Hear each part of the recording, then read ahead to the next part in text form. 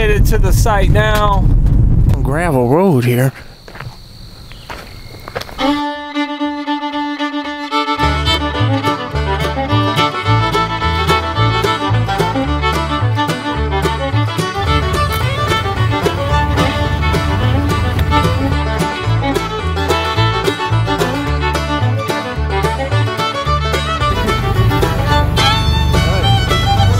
I don't have to trespass anymore. I got my own property now. Here's an aerial shot we took of it. So you'll see. Oh, great. In the plane. This was supposed to be my 42-acre dream property, but it turned into a nightmare. Let's go for a ride.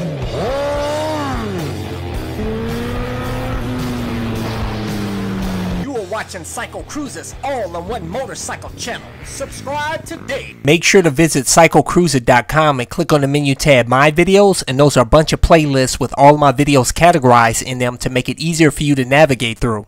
First off, for those of you guys who want to get my gear like this ultra lightweight carbon fiber helmet with auto tint shield, motovlog camera, airbag vest to help keep you safe, Sedici jacket, shorty gloves, I have links to all of my gear in the description and comment section of my video. I've been looking for a rural property with a lot of acres, with ATV trails and a nice little house for a very long time, but they get snapped up really fast, especially in this market that we're in right now. I even went down to North Carolina and was checking out some properties in the North Carolina mountains. Man, this is crazy. Not too bad, huh? Better than other roads. I don't I thought there would be like more expansive areas. So the property goes back into the woods. And then it follows the creek down for a couple. Okay. Oh, okay. It's nice.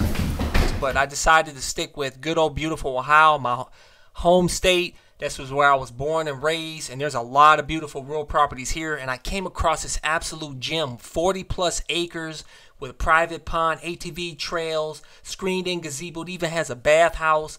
It has 1 mile of river frontage. Has an extra trailer cottage there. Even has multiple storage structures here with a workshop. It even comes with riding lawnmowers, a golf cart, a snowmobile. And then that dream started to turn into a nightmare. First off, the seller's agent, who was clearly representing the seller in his best interest and to screw me over and get the best deal ever for this owner, she would not even show me inside the house or any of the buildings on the property. She said only he had the key and he would only show it on Saturday, which was like 4 days away. Meanwhile, I'm locked in a contract and I only have like 3 to 4 days to get out of the contract. So by Saturday, when I meet him, I'll be locked into a contract. Okay, so I meet him, and he says, "Congratulations on purchasing the property." I'm thinking, man, I didn't even see inside the house or the buildings yet. I hope I didn't make a mistake. And by the way, I made a ton of mistakes here, guys. Never follow your heart. Use your brain. Use common sense. I did not, so I learned a tough lesson here. But anyways, I go inside the house. It looks really nice inside.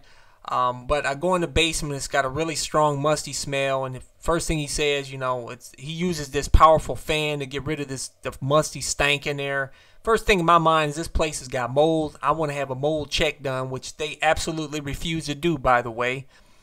And but the biggest issue with this property, guys, is that the pond is the water source for the house. Yes, the drinking water, bathing water, wash your dishes. And this pond, you have to treat the algae every 2 weeks. According to the owner, you have to spray this special chemical on there. And mind you, this, like I said, this is the water you're drinking and bathing in, although it does have a filter system in the basement. Do you really trust that filter system to clean that water from that pond, man? He even said he doesn't drink the water. So, by the way, they didn't disclose that in the disclosure statement. And there was some other things they didn't disclose as well. And that was my way out of this deal, by the way. But then he takes me over to the trailer cottage, that I thought that was a nice little trailer. I'm like, wow, it got me a little, they made it seem like it was so great, this cozy little cottage. And you know what, guys? He opened it up and it's absolute old, crappy junk trailer with old crap in there, cobwebs. It had an animal's nest in there. It smelled musty and funky. I'm like, dude, this needs to get trailered out of here, which they refuse to do, by the way. Then he takes me to the garage, and there's woodpecker damage on the front, which he points out, and which was not disclosed on the disclosure statement. And then we go in the garage. I'm thinking I'm getting a cool extra snowmobile for free and golf cart. And the golf cart actually worked pretty good, even though it looked crappy. And the riding lawnmowers were in good shape. But that snowmobile was crap, man. He said you turn it on and it leaks oil and smokes, and you gotta let it run for 10 minutes and then it's good or something. I'm like, dude, this dude's leaving junk with me, man. But anyways, and then he takes me to the storage, that extra storage trailer deal, and there's a bunch of junk in there, man. And really just leaving all this junk with me and charging me maximum price for the property. But you know, and also the seller tried to screw me out of the timber and mineral rights. You know, I told them I wouldn't buy the property without it. They said, yeah, you can get it. And then the seller's agent conveniently left it out of the contract, and I told her, you need to put it in. So she put it in, had me sign it, and then come to find out 2 days later, she didn't have them sign it. So I made her have them sign it, and I'm like, man, they're pulling some shady stuff here, man. What is this? So to make a long story short, when I got home after the tour, I requested that they allow me to have a mold test performed on the house, and that mold test has to show that there's no dangerous mold in the house before I proceed buying this house. Also mention a few items that they forgot to disclose in the disclosure statement, which is by law they had to do, such as the woodpecker damage on the garage, that the algae in the pond, which is the water source for the house, that has to be treated every 2 weeks. Also, there was some buried storage tanks on the property. They refused to do a mold test. And also, they refuted the items I said they forgot to disclose. They said I should have been able to see the storage tanks in the ground. They're buried, mind you. So you can't see. You don't know what that is. And they say I could clearly see that there was algae in the pond. You know, I don't even know what algae is. I'm not a water expert. That's something they have to disclose in the disclosure statement, because it is a water source for the house. You know, by law, if it's the drinking water source, they have to disclose is that if there's any type of material damage, to the water. So they didn't do that, and that basically, because they didn't disclose these items, this allowed me pretty much to get out of this contract.